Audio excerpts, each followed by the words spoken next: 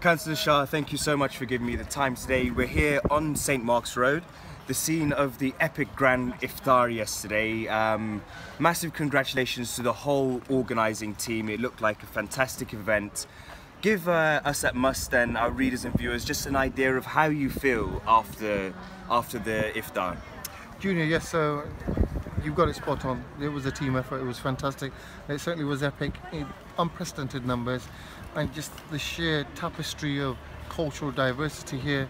Yeah, it was just incredible. And people came here, actually shared bread with the Muslim community during this auspicious month of Ramadan, especially on the 27th and the significance that holds for Muslims.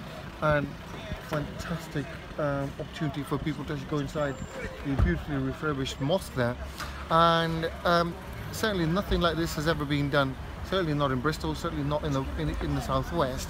And I feel that this must be one of the most unique events of its kind in the UK. Something that we want to build upon, and just this level of engagement and community cohesion with local residents, not only from Easton but from around Bristol. Absolutely fantastic. And there were actually people inside the mosque who were crying. They were so overwhelmed. They've never been in there before. I mean, it was fantastic to have that sort of reaction from the wider community, and I think at the moment with some of the things that are going on, it was fantastic for the Muslim community to invite the wider community to come in and enjoy Iftar with us. So that was a fantastic idea. Is this something that you'd be looking to do again? Absolutely, because we want to build upon this and we want to make sure that we do it every year. So this is definitely not a one-off. And it was great the way that all the local businesses actually came together, and a big shout out to all the volunteers, especially here. We couldn't have done without the volunteers and the sisters who actually did the cooking. Incredible. Special thanks to Sister Samina Iqbal, to Muna Talha, Brother Muhammad al-Sharif. Fantastic, he's led by example. Fantastic work by the mosque management committee and the whole team in there. There's so many people that I'd like to actually single out, but especially the local businesses, the way that they came together, and it's all about teamwork. And Bristol's a real beacon, considering what's happening nationally. The kind of initiatives that we've got here in Bristol are the kind of initiatives that we want to see taking place up and down the country. And it was lovely hearing Thangam Debnair, the Bristol West MP, speak, sharing her thoughts, just reminding us of the sentiments of the late Joe Cox. And actually it was the late Joe Cox MP's birthday just yesterday. So I think, that's certainly an event that she would have enjoyed. Absolutely, and these kind of events, they actually make us stronger and a lot more united.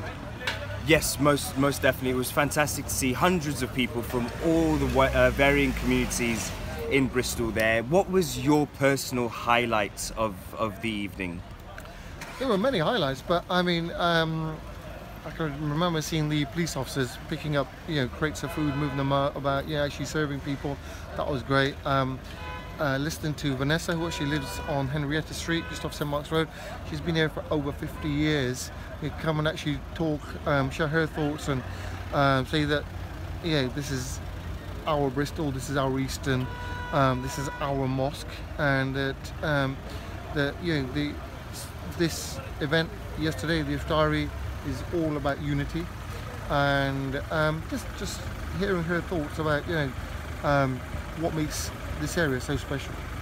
Bristol, thank you so much. What an event, the grand Iftar. Looking forward to the next one, and I think yesterday really showed that together we're stronger, and it's not so easy to divide us. So thank you so much. Thank you to all the organisers.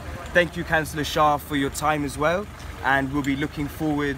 Sorry, you wanted to... Junior, I must remember to also mention the Councillor of the Bristol Mosque, the Bristol Somali Forum, the Pakistan Association of Bristol, all organisations doing some great work, so everyone came together, and that's fantastic. And also Abdul Malik from the mosque, all the brothers and sisters that have helped us be so successful, BMCS, a lot of people, but especially the volunteers, especially the sisters.